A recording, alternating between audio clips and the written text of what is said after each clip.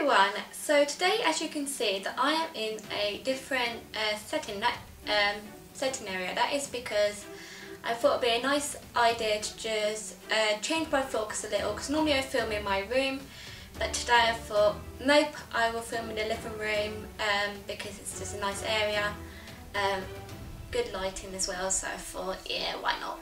So today I will be talking about another film review, and this is, I will be discussing about what my thoughts are about the new Spider-Man Homecoming film. Oh my god, that film was just phenomenal. It was just brilliant. The whole cast were incredible in it. I really enjoyed it. I thought the locations were great, the setting, the costumes, the soundtrack, special effects. Honestly, the whole cast just did an incredible job. I really enjoyed it. Now, I will be discussing about what my thoughts are about the film, and then everyone else will be able to comment down below what they thought about the film as well. So let's start with all the good things, because there's nothing really bad about the film, because honestly I just loved it. So what I really enjoyed about this film is I loved it how it was set in a younger generation. So Peter Parker, obviously he goes to school and he's kind of got to learning about how to keep his identity a secret and having a normal life, and that's really nice. That's what I really liked about it. And yes, that was pretty much, that's one thing I really liked about it. I mean, I thought Tom Holland, honestly, he did an incredible job. He really did, and I'm really glad that he's playing Spider-Man, because when I saw him in the Captain America film that he did, I really enjoyed it. I thought, yeah, he's going to be a good one, and actually I'm glad that he is, because he's doing such an incredible job recently, and I really liked that. I also liked Zendaya. I thought her character as Michelle was really good, because it's something different to what I normally watch her in. Normally I watch her on Disney Channel, and I think it's really good that she's finally been able to work on her very first film and to do something other than Disney. So that was really good to see, and it was quite good actually. It was I thought her character was perfect, and also I'm really glad that Robert Downey Jr. is in it as well, because he was the one that brought Spider-Man into the sort of Marvel universe, as they call it. But no, I'm really glad that he was in the film as well. I've finally caught up with the Iron Man films, because I've been able to watch Captain America and Thor and other people, but with Iron Man I haven't been able to up until now, and I am really glad that I have been enjoying them. So what else I did enjoy about the new Spider-Man film is I thought the soundtrack was really good, nice modern, kind of went with the theme of it. I really did enjoy it. I thought the locations were fantastic. I mean, I've never been to New York and other places where they filmed their films, but the locations just look really lovely. They really do. Hopefully one day I'll go and visit, but you never know. So yeah, I think I really enjoyed watching the film. There isn't anything I can improve on, I would say. I thought the whole special effects thing has incredible. Every time I watch a Marvel film, the whole company, what they do with the special effects is just amazing. They always put on a fantastic, a really great film. I did stay behind. There was one funny thing right at the end. Right at the end of a Marvel film, you always have to stay behind with the credits, as usual.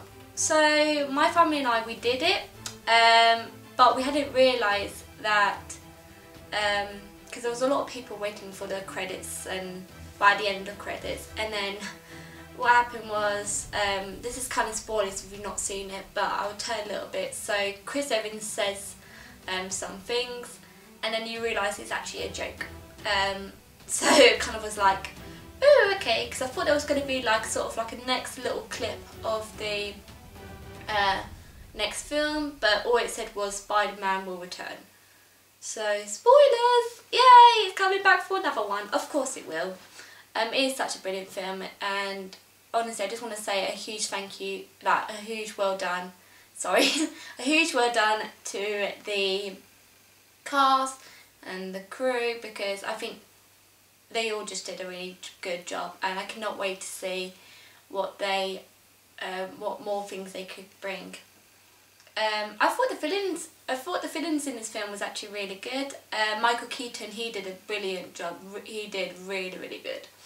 I liked his character. I thought what his what his weapon or what his sort of costume was, that was really, really good.